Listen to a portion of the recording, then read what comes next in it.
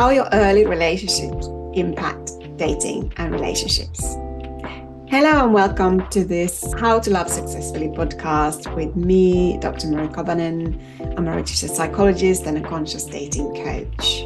This is a podcast for high-achieving women who are looking for their committed long-term relationship.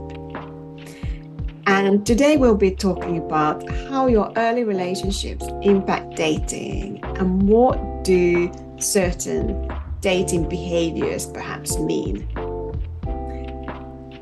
But first of all, would you like to feel blissfully relaxed and comfortable when you go on your first date? I have created pre-date bliss meditation, which can help you to calm your nervous system down before you are going on a date and help you to really connect with yourself so that when you go on your date, you can connect with the more playful side of you, feel nice and relaxed, and be present on your date and have the best experience when connecting with another person. But let's go now to our topic today. And this is perhaps my favorite topic: how early relationships impact our relationships and your dating experiences. Why this is important to understand, it is because we tend to gravitate towards the dynamic, towards the energy that we feel that resonates with us, that feels somehow familiar. This is a dynamic that perhaps we experienced with our parents and those early caregivers. So although, of course, we have grown up and maybe gone to other relationships which are significant too, but those early relationships are the most important because they create these emotional blueprints for our relationships. And if you didn't get the best relationship tools in your early relationships, it is absolutely possible to develop these later on. This has been highly researched area. And of course, there's a lot of talk, even on social media these days, about these different attachment styles, or as I would like to call them, adaptations, and what they mean in your dating experiences. In the 60s and 70s, there was a lot of interest in starting to understand how our early relationships impact us. John Bowlby developed this idea of attachment, which is the bond between a mother and a child.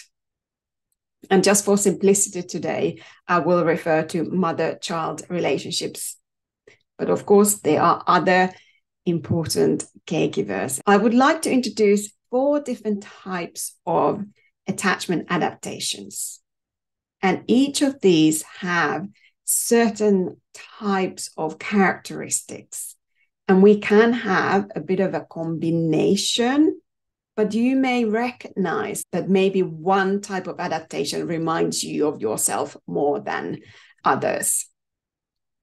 And it is absolutely possible to develop a different type of adaptation later on. I will now describe to you how the baby and the primary caregiver relationship happened, and then what is likely to happen later on in adult relationships. This will help you to understand really for yourself how you relate with other people, but also how those people who you may meet on your dating journey, they're relating to you. If you're reading literature around this topic, you may feel a little bit confused because there are various different terms being used. Researchers have unfortunately used different terms for whether they're talking about child and early caregiver relationship and adult relationships. There are 4 different types. First of all, we're talking about secure attachment adaptation. Then we're talking about insecure-ambivalent. We're talking about insecure-avoidant or dismissive. And then finally, insecure, fearful, or disorganized adaptation. None of these adaptations are better or worse than the other. Of course, some of these characteristics can make someone's relationships easier, and for some, they are more difficult. So please don't feel alarmed if you find yourself identifying with a particular attachment adaptation.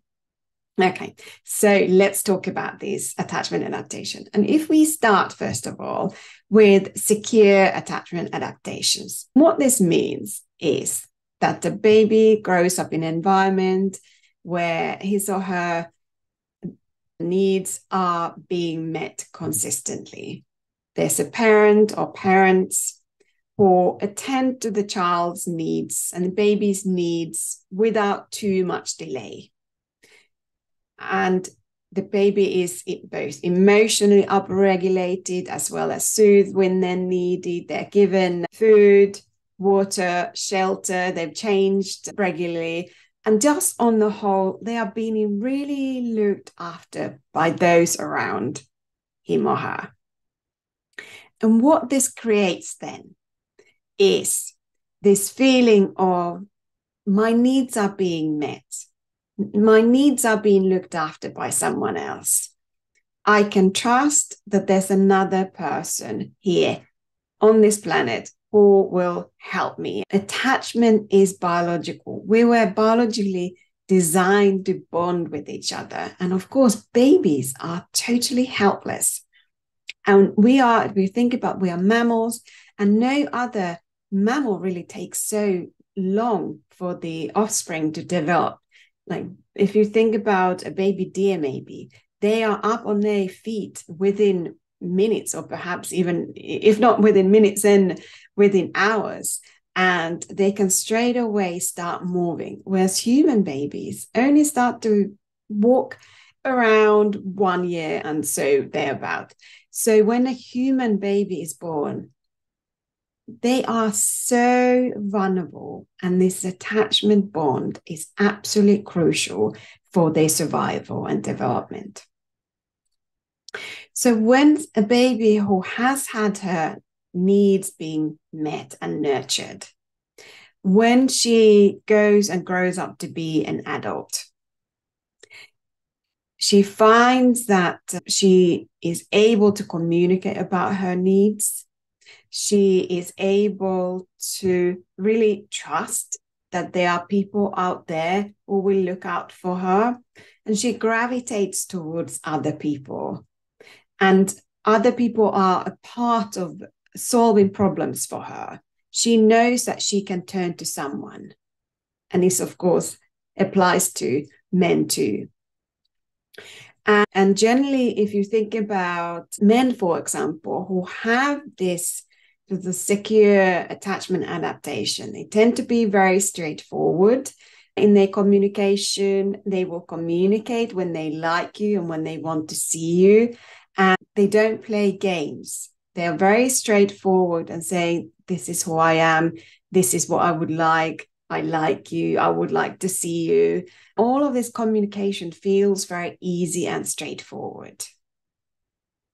So those are really good markers also for good relationship. If we talk about when attachment bond hasn't quite happened in a way that allows the baby to develop these really good relationship skills. When we are talking about insecure-ambivalent attachment adaptation, this is when a baby has learned that sometimes his or her needs are being met and sometimes not. Sometimes parents or the primary caregiver is there to support and upregulate and soothe. Sometimes there may be lots of other people there to do this caregiving. So baby grows up with this sense of, I can't trust necessarily other people. Are they going to be there? Sometimes they are, sometimes they're not. My needs don't matter so much. And there's constant this seeking and having to perhaps watch the parent. And it's difficult to really trust that the other person is there.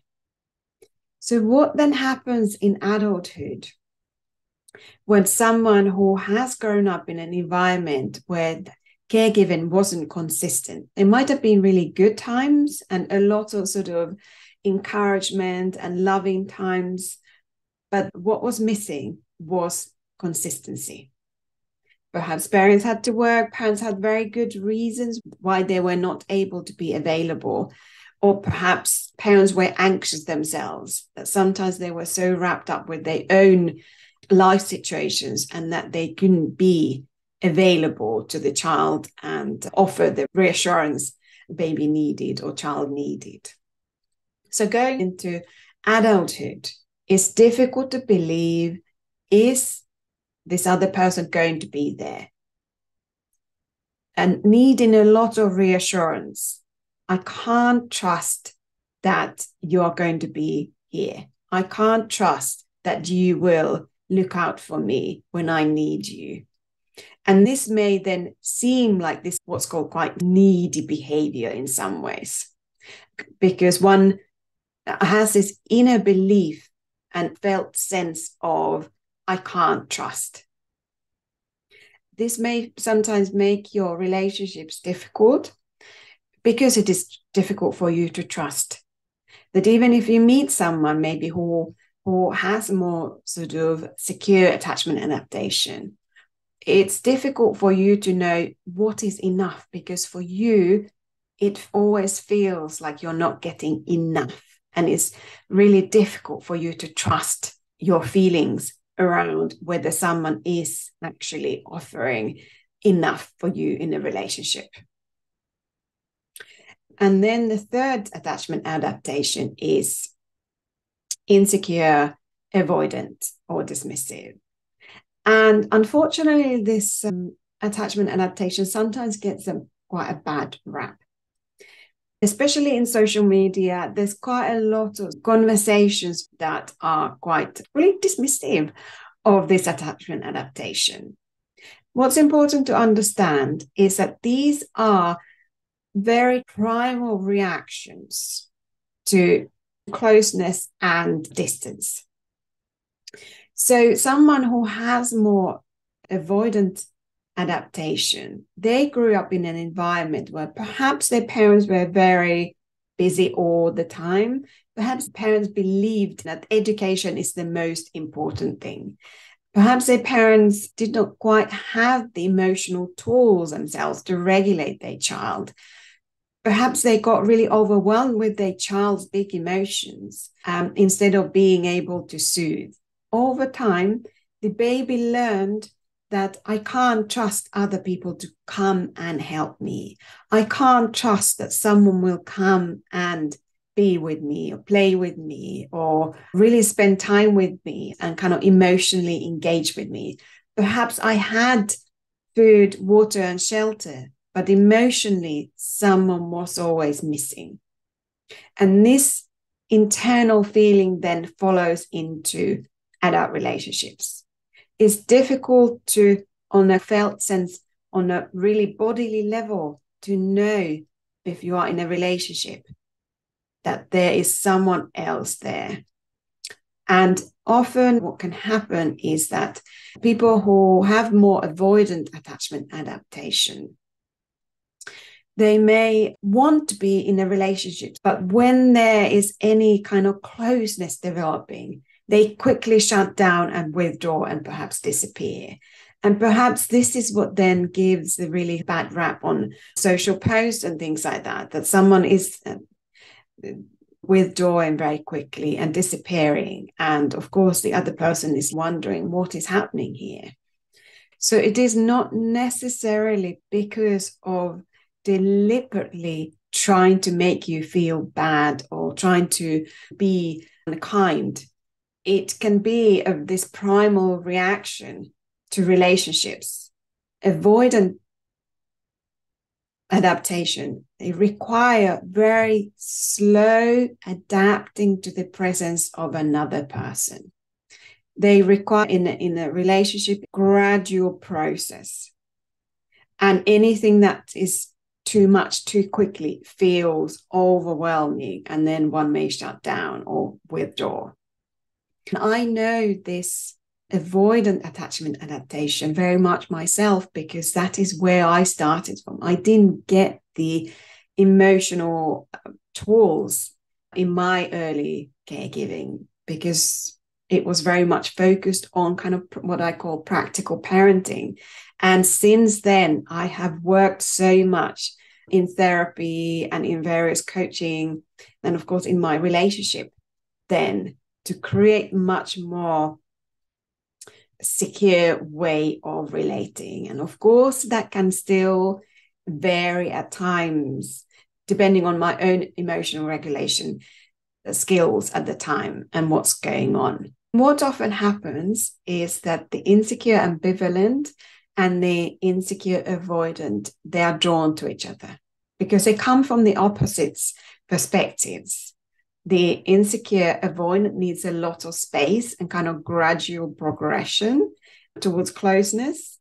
And the anxious ambivalent requires a lot of closeness and reassurance. And for some reason, these two attachment adaptations are really gravitating towards each other. I suppose they're trying to create the middle where you are communicating openly and honestly about your feelings and your needs.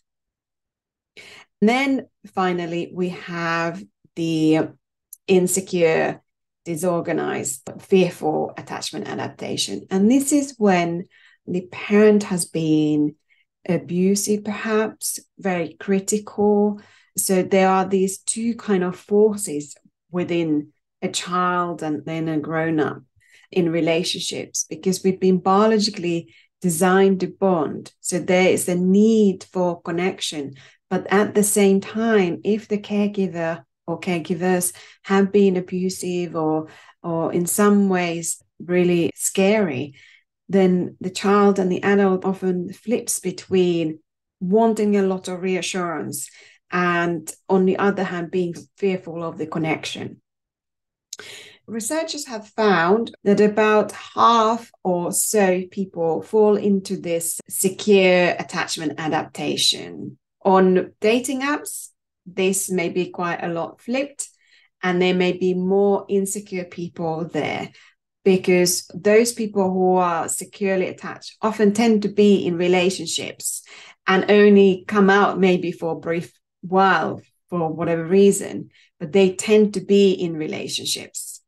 So often people say when they're dating that, oh, everyone's there just ghosting. And especially these days, perhaps some of those apps, some of those online services maybe make it really easy that people end up not communicating honestly about where they are and if they don't want to continue conversation. And some people, of course, use, for example, internet platforms really just for entertaining themselves without having a wish to even have a long-term or committed relationship. It may be that if you have been coming across a lot of people who do not want commitment, that it's not really representing the world out there necessarily, but it is more representing the environment that you are in.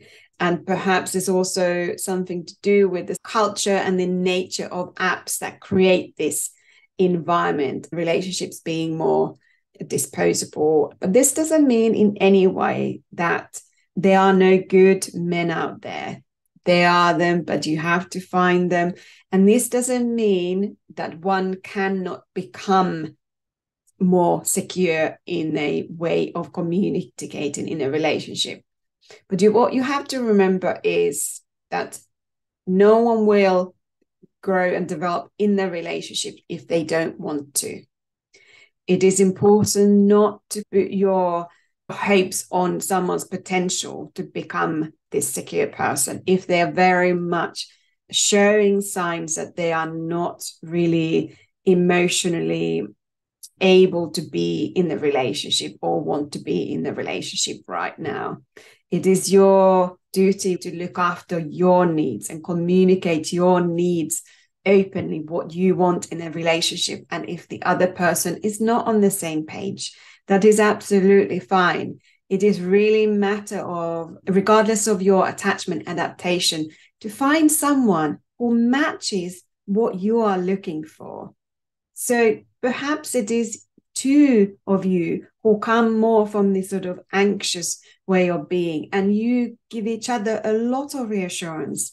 And that becomes then more a secure attachment adaptation over time as you understand each other and you communicate to each other. Absolutely, it can happen that someone who is more ambivalent and someone who is more avoidant can become more secure over time.